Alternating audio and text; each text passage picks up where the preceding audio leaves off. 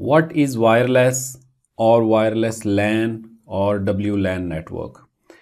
So wireless or Wi-Fi is actually wireless fidelity. In some of the literature, some old books, you will find that Wi-Fi stands for wireless fidelity, and some literature, some books will say no, it does not.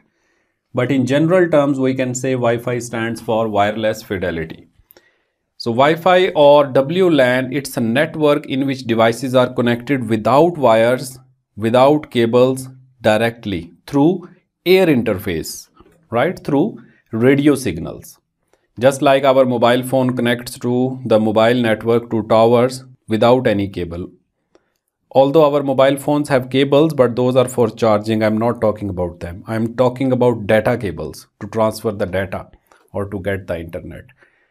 So this is called Wi-Fi or WLAN or wireless local area network. W for wireless and LAN is local area network.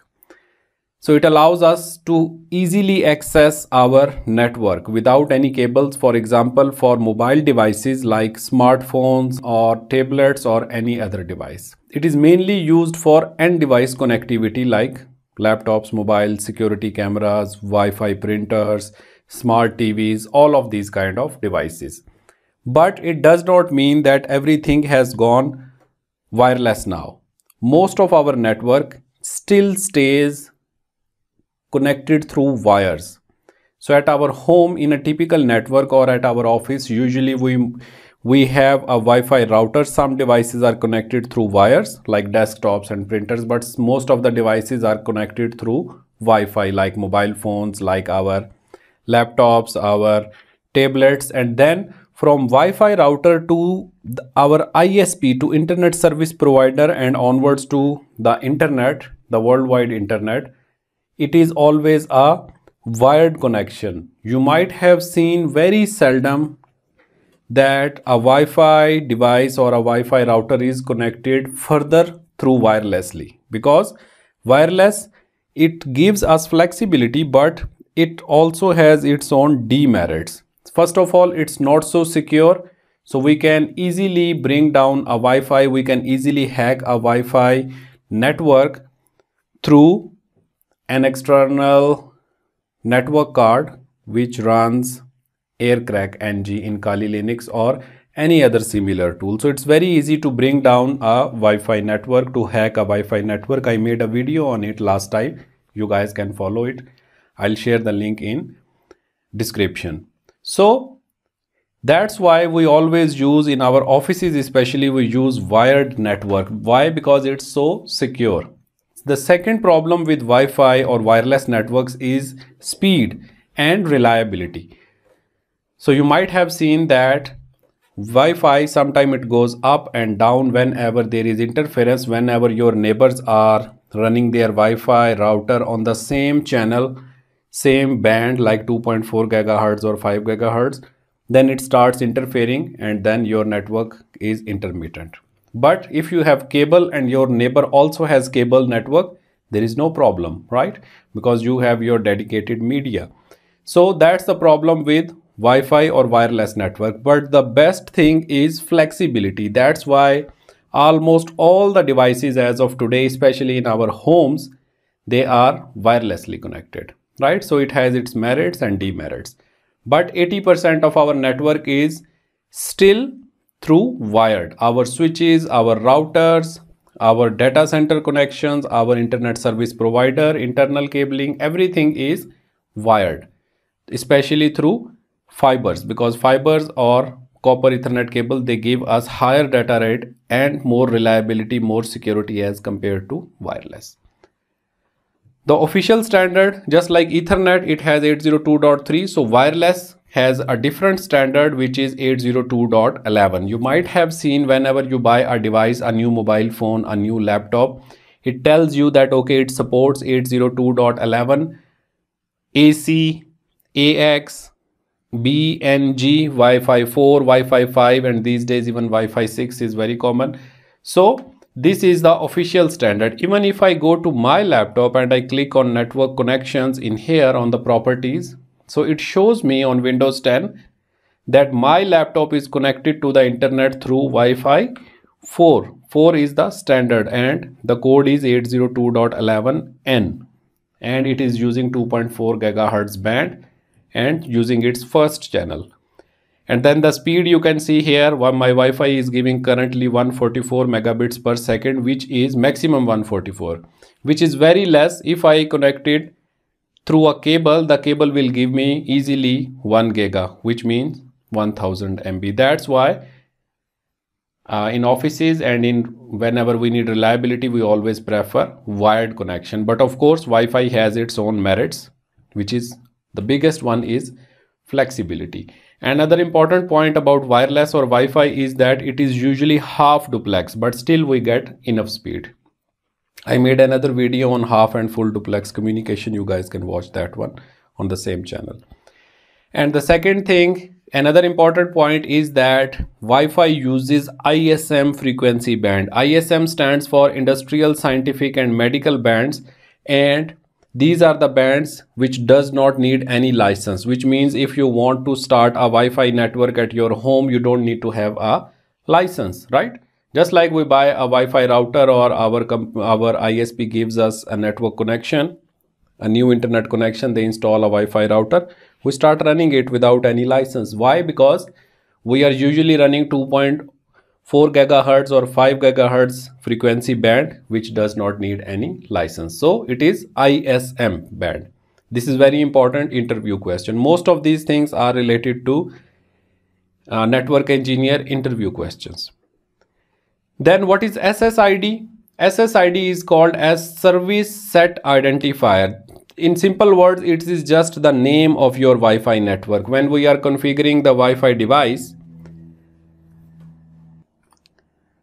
at that time we give it a name to our network. We can have more than one SSID through one device as well. So this is just a name, just like if we click here on our network, on our Wi-Fi icon, then we can see here NW network Wi-Fi is the name of the network of the Wi-Fi network. So this is called SSID, service set identifier, service set ID. This one has SSID, which is brand X internet. This one has service ID, which is Bronco. So this is just a name and it can be duplicate as well. It does not create any problem, right? So this is called SSID. Then how does a typical home Wi-Fi router look like? What is it? What we buy or what our ISP is giving us? So usually in our small offices or our home Wi-Fi network, we usually have this kind of device. Some models, they look like this with multiple antennas, with MIMO, multiple input, multiple output, or sometime multi-user, multi-input, multi-output, MUMI, MO. And some, I think this is Netgear and this is Cisco typical Wi-Fi router. But most of them, they have common properties. On the back end, they will have a power cord, they will have few ports and a USB as well and a reset button. So usually the most important thing is we have one WAN port. This WAN port means wide area network. This goes towards the ISP, and then LAN ports we have usually 4 or 6 or 8 ports depending on the model of the router which you are buying and the cost. So it has LAN 1, LAN 2, LAN 3, which means we can connect some devices through cables. But most of the devices, if we are connecting through Wi-Fi, we don't need to use these yellow ports. The colors can be different, but this is the common color. For LAN, we use yellow color. For WAN, usually it's blue or light blue color. So that kind of home Wi-Fi device, it's like a hybrid device. It's not a router, it's not a switch. So it's a combination of a small switch. This yellow portion you can see is a switch. And between this switch and this WAN connection, we have a small router which can do only default routing. I made a detailed video that how or which kind of devices are our home Wi-Fi routers. So that is very insightful. You can watch that video. And usually they have small modules, small capability for security, for DHCP services to assign the IP addresses, NAT to convert public to private and private to public IP addresses, quality of service and some other features depending on how expensive or which brand or which router you are going to buy. And this is all about Wi-Fi or wireless LAN, that what is Wi-Fi or wireless LAN, how does it work.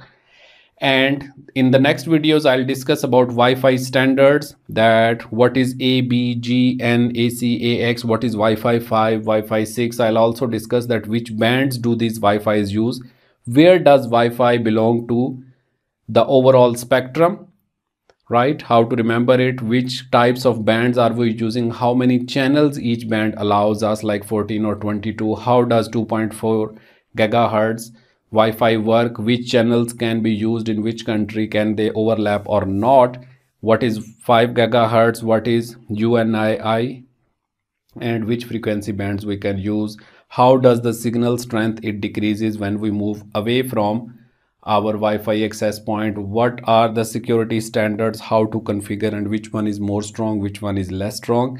And then of course a practical lab, how to configure Wi-Fi, which type of Wi-Fi topologies, some basic terms about frequency, how does the interference from Wi-Fi sources and non-Wi-Fi sources can affect our Wi-Fi, right? And then in the end we'll discuss some questions as well. So let me ask you a question to test your knowledge.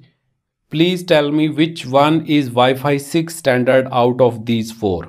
Is it G, N, AX or AC? You can write your answer in the comment section.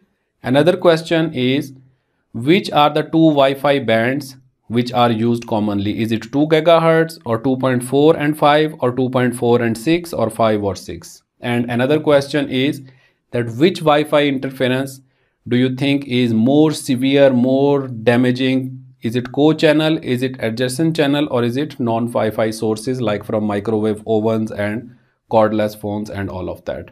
And how many non-overlapping channels can our Wi-Fi 2.4 gigahertz Wi-Fi band give us? Is it 2 channel which do not interfere with each other, can run independently?